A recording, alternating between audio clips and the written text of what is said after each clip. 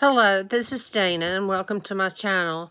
Today I have a guest creator who's much better than I at these things, and she is the queen of swatches. I've named her, and if you've watched any of my other videos, you'll probably know who she is, and if you listen closely to the video, she'll give you a clue as to who she is, but right now she'll remain my mystery guest. Thank you.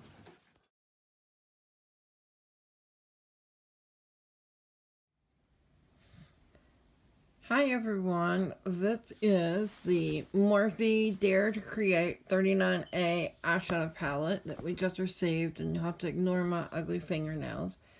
But I think so. This was Morphe's basically holiday palette. I don't know if it's limited edition, but it's certainly going to go on longer than just the holidays. And I saw several YouTubers that I enjoy watching and trust that they're honest. And in Babs Beauty in particular, Stephanie's channel, if you're not subscribed, you should check her out. She's great. She's very honest, and she is an amazing makeup artist. She put this in one of her favorites for 2017, and I've been hesitant to buy it because it reminded me a lot of the Morphe 350. And it comes with a sheet that has all the names on it, which is okay, you know, for the price it's okay.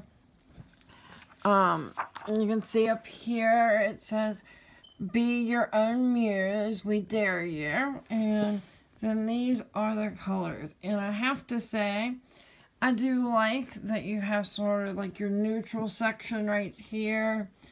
And then you have your warms with some purples mixed in there. You can kind of look like right in here and really see a warm that's like classic warms. And then you have these beautiful, beautiful greens. And then you've got some cool, beautiful, cool colors. And I like that the transition colors right through here are bigger. And some of these I wonder how they would work as like contours. I like to take palettes and try to make them do as much as I can, be highlighters, blushes, contours. I did that with the Jaclyn palette, but it's a good variety. And I would have to say, like, the eyeshadow texture reminds me of some of Jaclyn Hill's palette with them. They're very soft, as you can see. And there's the pigment right there. Just absolutely stunning. These blues are just stunning. And I'll do some swatches and insert them.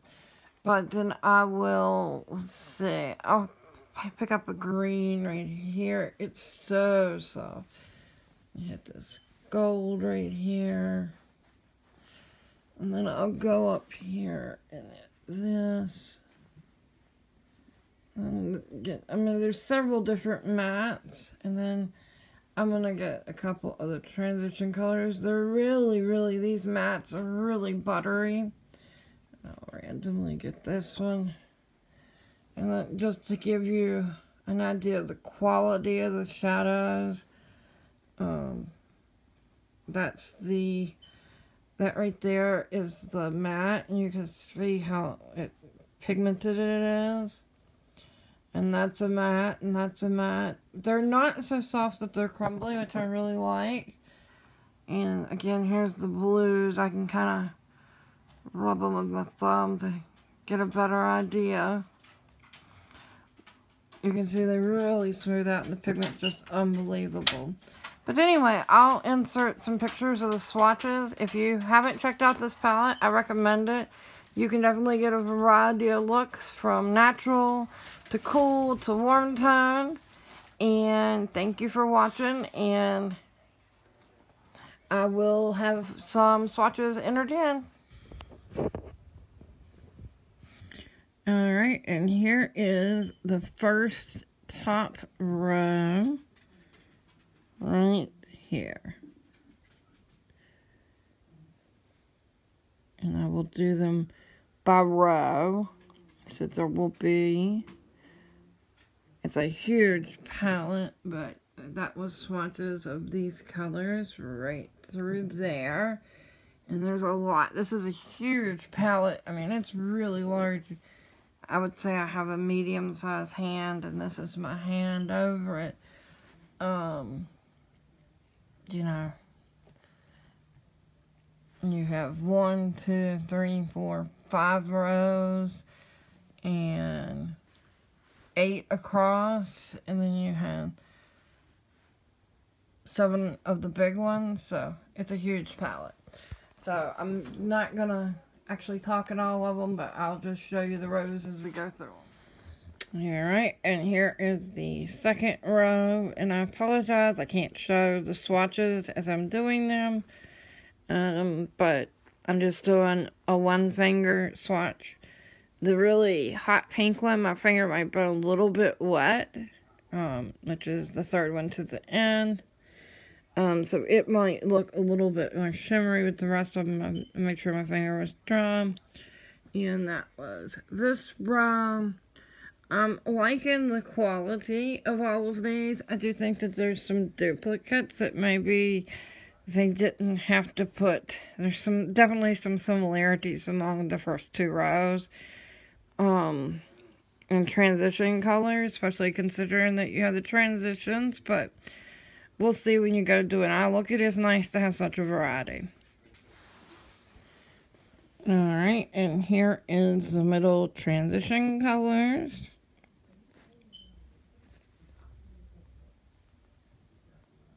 And I'm not using a primer or anything, it's just a one swatch kind of deal. Alright, and this is the 4th row, only 1 more to go. You have some pretty greens and taupes, some bronzy color, like a goldy color, and a couple of the matte transitions there. Very pigmented on the foil colors. Very, very pigmented. I love that green, and I think this one's going to be probably my favorite. But 1 more row to go. Alright, and this is the last row. And I have to say, I love those 3 shimmeries there. These 2 colors right here have a tremendous amount of fallout. I don't know if you can see. Yeah, you can see right there. It's all over my blanket I was using. And it was this color and this color. I would say these 2 colors are passes in my book. I'll try them on my eyes, but for the most part, it's a big no for me on those. I mean, they didn't swatch. They swatched okay, but they are very, very messy. I mean, like, it's going to get on your face when you use those. And then it ends with a solid black, which was a nice solid black without a lot of fallout. So this is the last row. Compared to this. And this is the palette.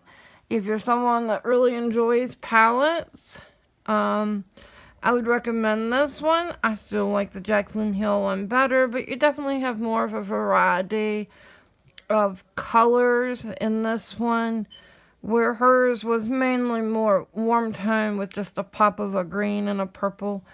You have more options with this.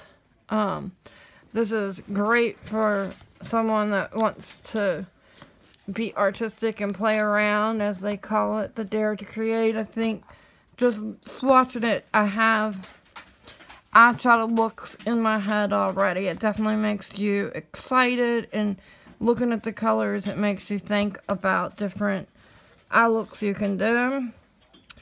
And for the money, you can't beat this one. You know, the Morphe shadows have improved tremendously over the years, and you just can't beat the price with the quality, because most of these shadows work well. So I would say I recommend it right now, halfway, without actually putting it on my eyes, but having seen it on other people and swatching it, if you're interested, I would tell you to definitely you might want to buy this. I don't know if it's available in the Ulta store or not, but I bet Mom would know that. I know it's available on Morphe, and if you buy it off of Morphe's website, you can use codes to get usually a discount off. Alright, thanks.